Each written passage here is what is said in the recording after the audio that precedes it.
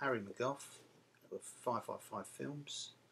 We're actually in pre-production for a movie called megachrist.com. It's from a book that I wrote called megachrist.com, which you can actually read for free on the web. But if you go to www.megachrist.com, there's an ebook and the script for the movie is on there. What we're trying to do is get a little bit of funding so we can actually shoot a table reading of the script, and we're looking for actors who might want to do it, and also if any funders are welcome to come along to watch the shoot. It's going to be a one-day shoot on the 14th of October at the Hawley Arms in Camden, London.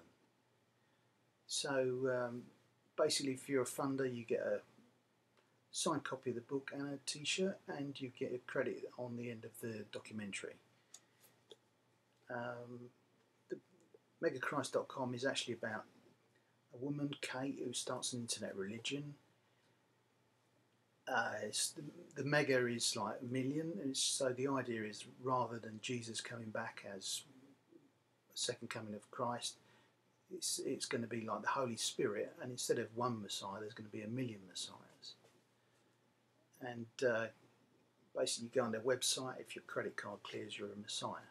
But God actually likes the idea, so He sends down the spirits of Moses, Buddha, Jesus, and Muhammad.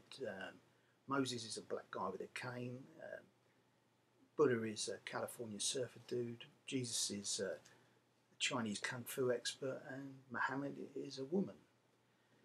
So it's a fairly controversial take on religion. Hopefully we can get the movie made, and the documentary will help